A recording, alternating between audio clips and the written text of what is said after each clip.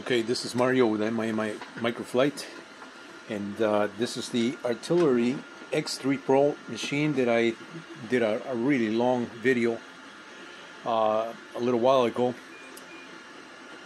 I decided to print one of the parts that come with the machine. This is a little box that is supposed to fit underneath here.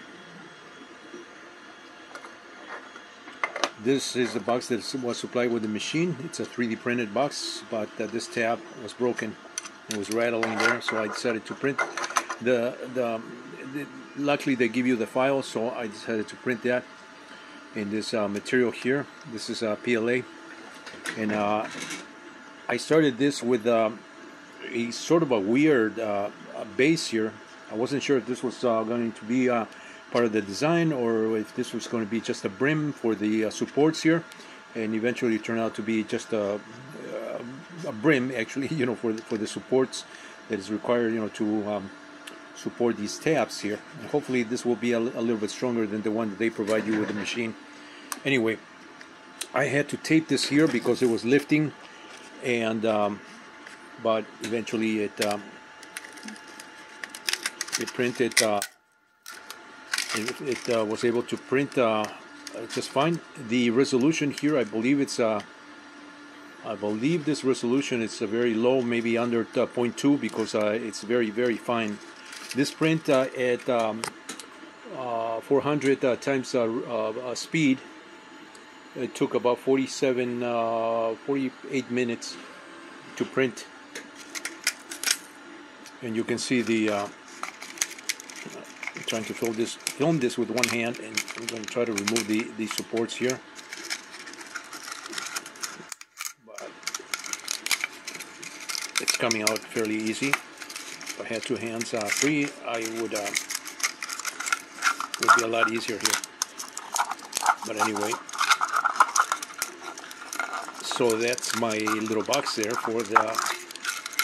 I guess it's for the for like filament that gets trapped in the through this cleaner here. This is supposed to clean, and it's got this tab. And I guess the idea here is, I don't see any filament here. It's done a couple of cleaning cycles here, but I don't see any filament there. So I guess it's supposed to be it closes this because the table, the surface here, touches that, and then it does the nozzle does a left and right type of a cycle. But I don't see this machine returning back, to dump anything here in this little box here, container, which I believe that's why it's there, because I think it goes all the way here, boom, and it probably just drops it there.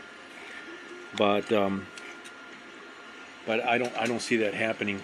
Actually, when it goes to when the table comes in contact with the nozzle here, this is already over the over this little tray here, but I don't see any filament there. So I don't know if the head is super clean or it's retracting, to the point where it doesn't need to be clean. But just thought I mentioned that. This is one of the things that I dislike about these types of surfaces here, is the fact that unless you're really close to the surface, you sometimes you get the parts lifting, from the surface.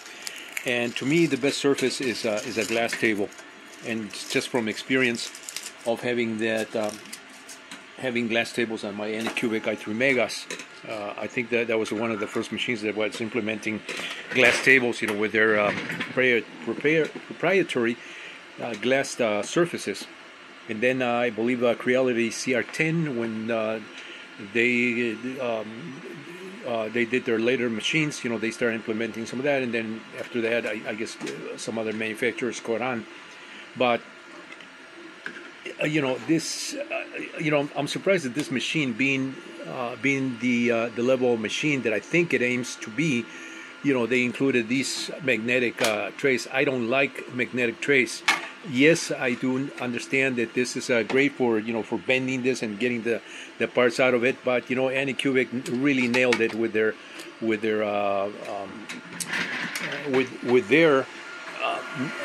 glass tables, which they call them the ultra base. I mean, this right here, when that cools off, the parts just come out super easy. And so I don't know why they didn't do that on this machine here. Like I said, being the type of machine that I think it aims to be. I mean, it's a nice machine. It's got some very nice aesthetical features, color, but it's not you know, it's not totally satisfying, you know, to me. And I mentioned some of those things in my other video, but I will reiterate that again. And one of the things, like I said, well, the bed definitely is my you know, one of the things that I wish they would it would have a glass bed. The other thing is that I wish this control right here, it's a great control. It's a nice it's got some nice features. There's a lot of menus that you can access things and you can play around with. The best part of this is the when you go and print and you have your files. This is arranged as in folders, and you click on the folder and it gives you an image of the color image of the actual design, you know, that's on that file, which is great.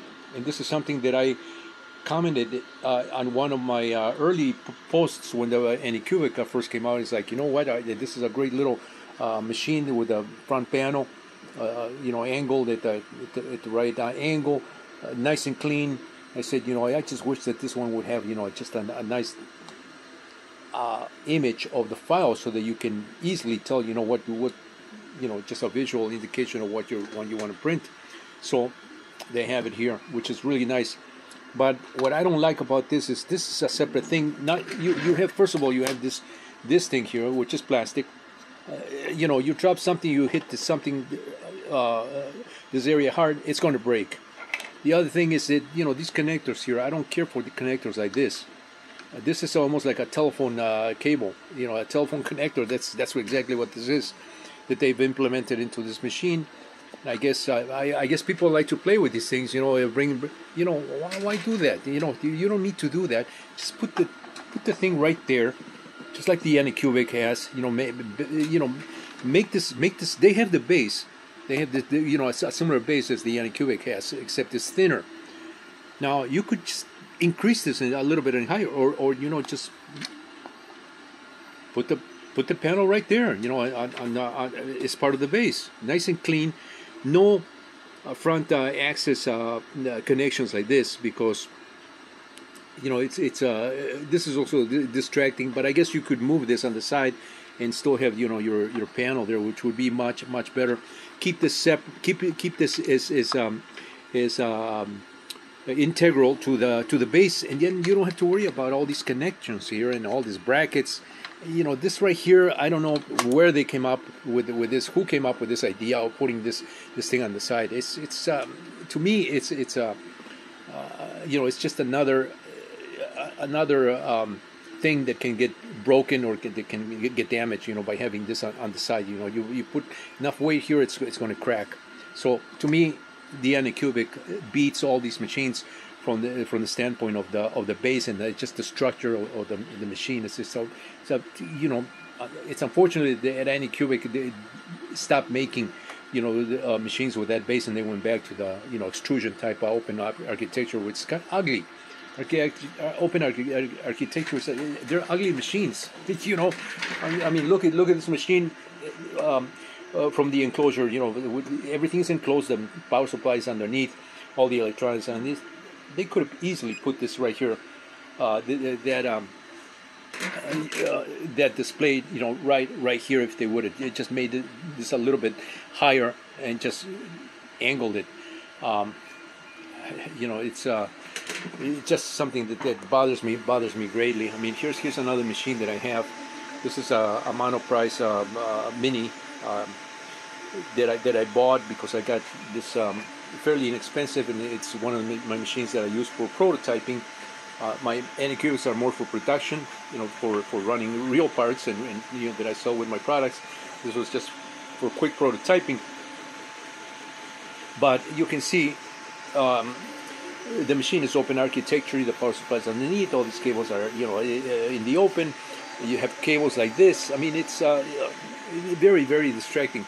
Although this machine is actually printing quite well after I modify the table.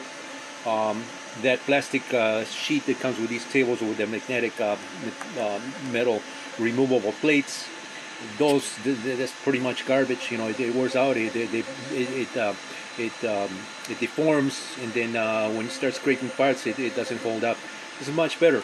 You know, I put this phenolic sheet here, which it's almost like a fiberglass sheet, but this is paper based with an epoxy.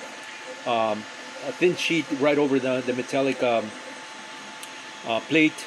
I didn't even glue it because I just used the existing adhesive that remained on the plate, and just popped it right there. And look at that, it prints every single part is the same. It's very consistent now with this. Whether before with that plastic sheet that it had, I wasn't getting good parts. Now this machine is much better. You know, just with that upgrade here. But it's still an ugly machine. You know, even though it does have this feature right here, which is very similar to the Anycubics. You know, with the display right there, where I believe every 3D printer should be. Every 3D printer should have right here. You know, why change something that works? You know, don't fix it if it's not broken.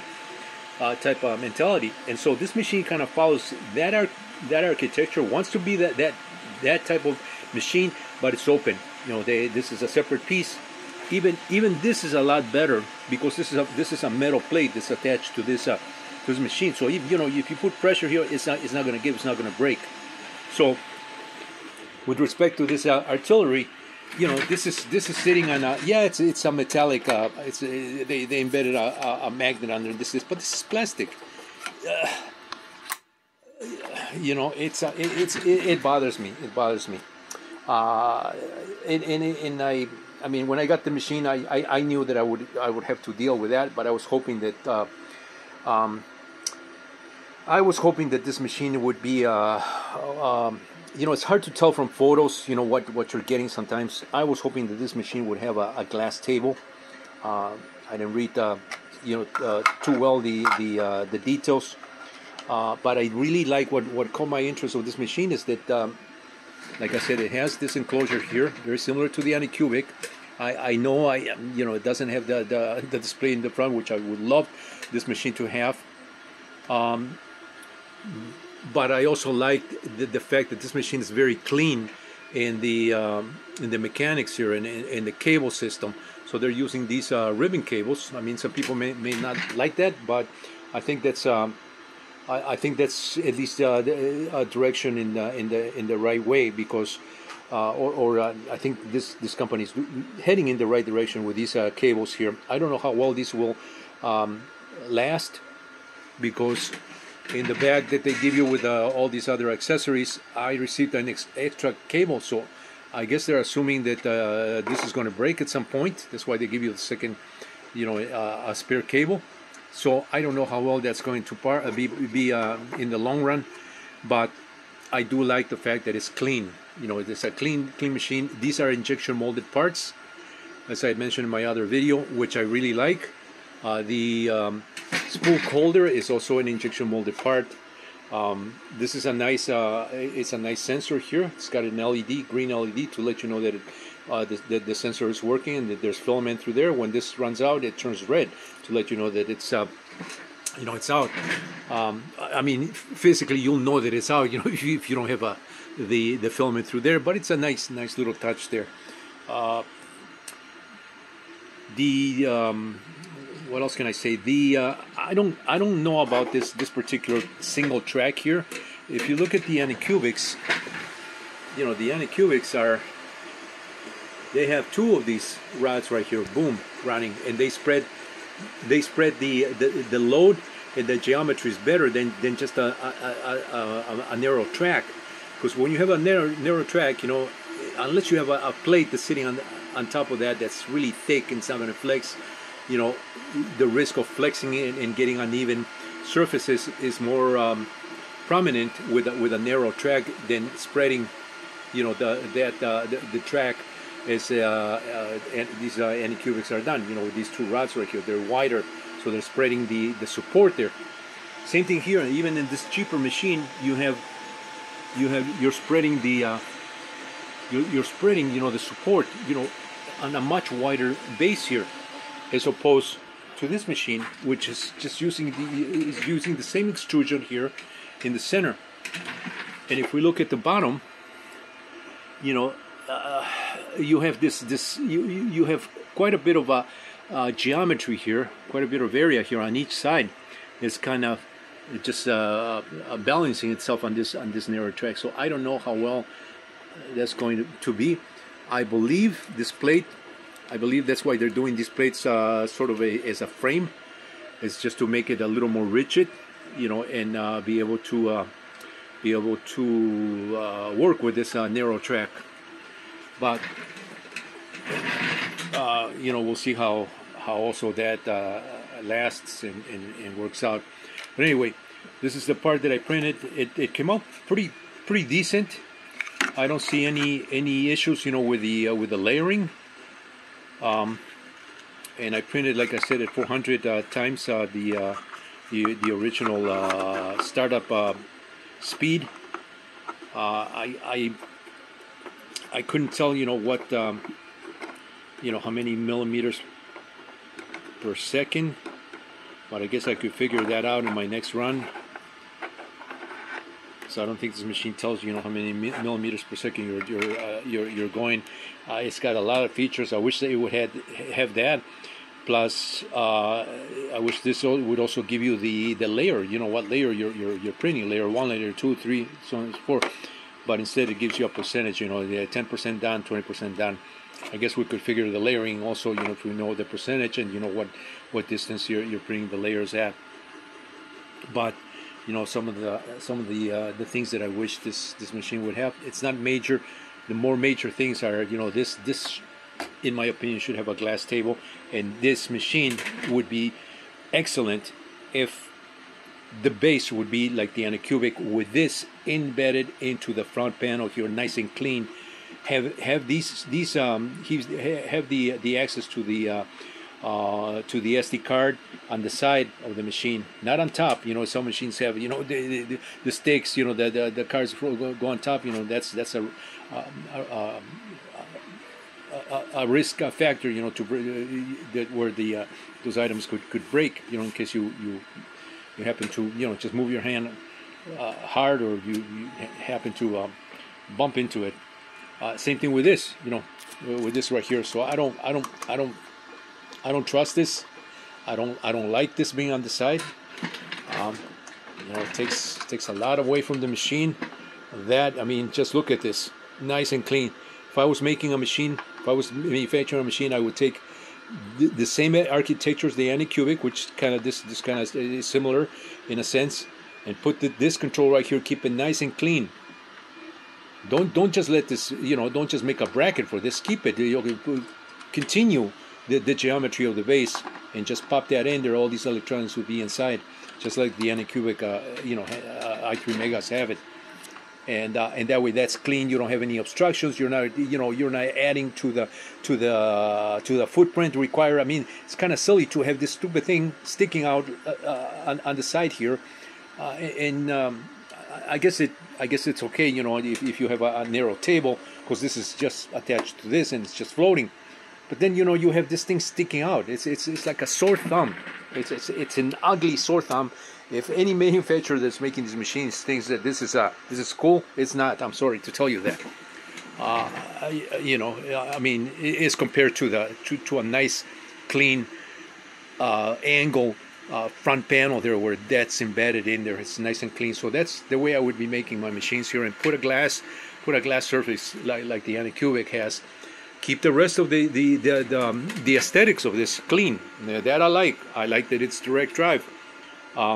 This on top of the machine, you know, from a functional standpoint, I guess it has to be there, because this has to come in through here. But even this, I would not put it on top of here. I would try to find some other way to hide this, so that it doesn't take away from the machine. You know, this, I mean, a nice machine should be just the machine, should be the printer, and this could be separate. You know, the way I do my Anycubics, you know, I still use the the spool holders there, I spray with the Anycubics, but I put those in the back. You know, it doesn't need to be on top of the machine. And the same thing with the direct drive. You know, you can feed that and just bring the cable so there's not too it doesn't take too much room on the height or on the sides. You know, you can put that height down in the back like I'm doing it. I mean, there are ways to get around this right here, which I don't care for spools like that. So that's another distracting feature of these machines. Maybe I'm asking for too much. Maybe I sound a little crazy, you know, talking about these things. But you know, I just have not found the machine beyond the Anycubic I3 Megas, the modern machine that has a little more, you know, more connectivity, more features.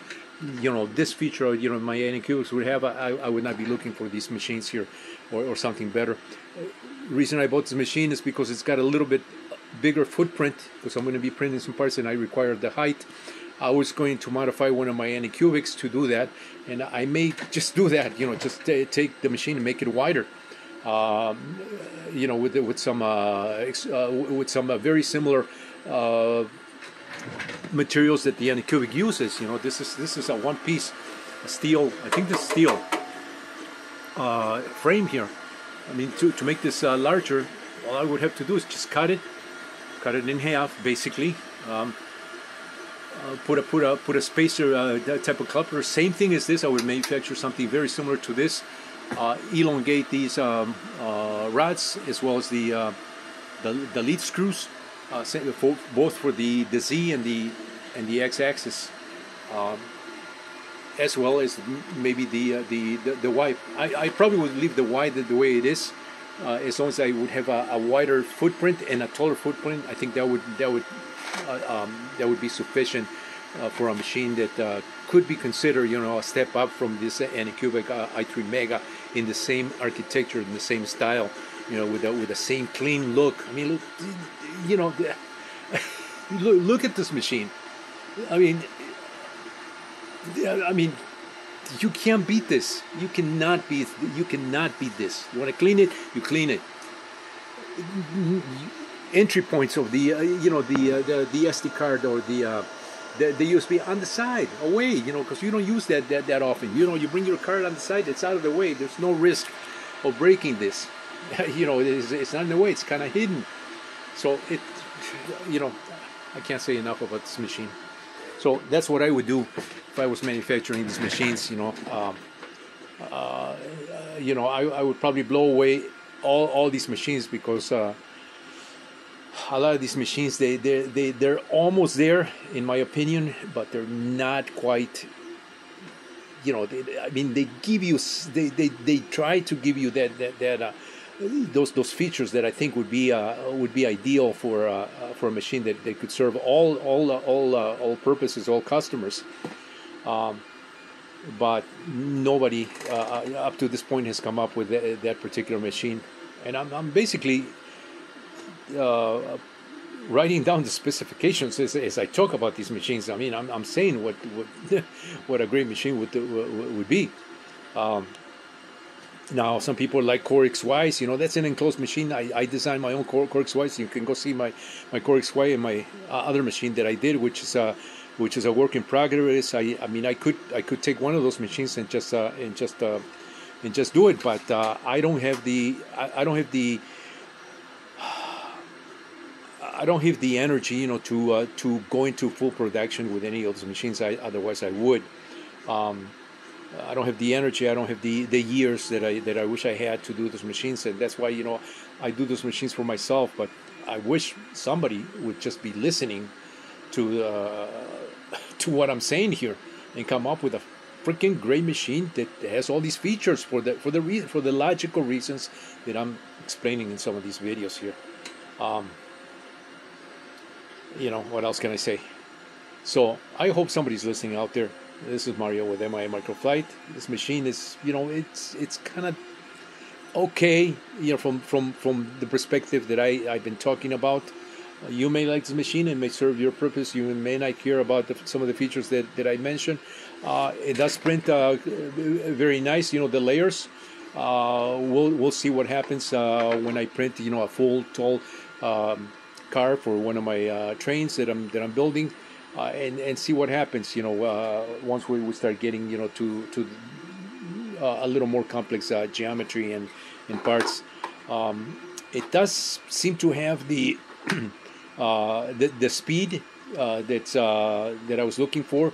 It's not really that high of speed, and I mean, even though you can crank this much higher than I was running this, but I think if you start cranking it too much, it's going to the layers are not going to be as clean. This is fairly clean here. It's got a little bit of ridges here and there, but I would say it's fairly clean for a machine of this this price tag. This is a $220 machine.